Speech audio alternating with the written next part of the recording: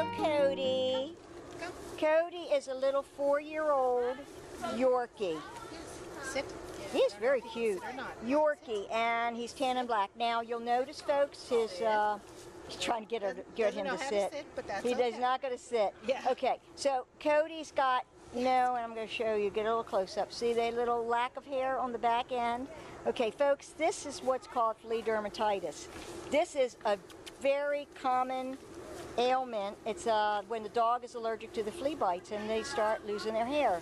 And it's very, very preventable. So it's very important to put flea preventative on your doggy so this doesn't happen.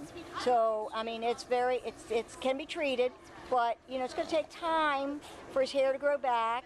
He is not itching as much now, but it is, again, a disease, an illness that can be very well treated and very well avoided. So please make sure, if you have a doggy, make sure that you give him flea preventative and also heartworm preventative. So check with your vet for the best product to use on your doggy. Again, this is a 4-year-old male Yorkie, or Yorkshire Terrier for those people who aren't familiar with this doggy. His name is Cody, and he's a really, really cute little boy. He has hair all over his face, but he does have little eyeballs somewhere in there. So come and see him. He is a real, real little sweetie pie. 4-year-old Yorkie male. His name is Cody.